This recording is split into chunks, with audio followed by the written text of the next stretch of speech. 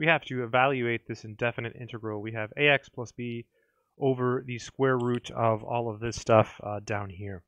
So a good idea maybe is to start by letting u be what's inside this square root. So we'll let u be equal to ax squared plus 2bx plus c. So even if you don't see like the full solution, this is usually a good step, and if it doesn't work, then you try something else. Whatever's inside the square root is usually a good first attempt. Now we're going to go ahead and take the derivative of both sides here. So the derivative of u is just du. Here the a and the b and the c are constants. So when you take this derivative, you just bring down the 2 here and use the power rule. So this is 2ax. Here the derivative of x is 1, so you just get 2b. And the derivative of c is 0. And then we put a parentheses and we put a dx. Okay, so after this step, your goal is to make whatever is down here look like what's in your integrand. So we've already taken care of the bottom piece. It's going to be the square root of u, no issues there. We just have to get this piece here. So it looks like we're almost there.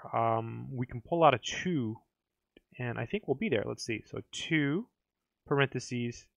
Yeah, look at that. Ax plus b dx. You can pull out the 2, and everything looks good.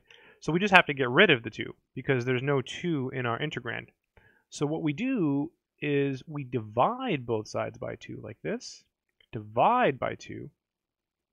And that gives us, I'm going to do it over here, 1/2 du equals parentheses ax plus b dx.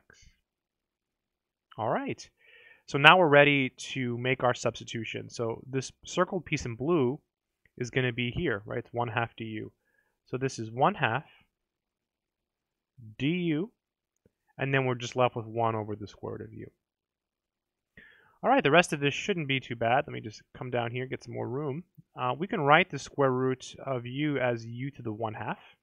That's a good first step. And then we can bring it upstairs, and it becomes negative. Right? We want to use the power rule for integration. So bring it up, and your exponent becomes negative. And now we can use the power rule. So we basically just add 1 to the exponent and divide by the result. So 1/2 u to the, let's see, we're taking negative 1/2 and we're adding 1 to that. So that's going to be negative 1/2 plus 1 is 1/2. Then we're dividing by 1/2 as well. And then we have the plus c. Oh, look at that. They go away. So we're left with u to the 1/2. And u, if you remember, u was way up here. It was the ax squared plus 2bx plus c.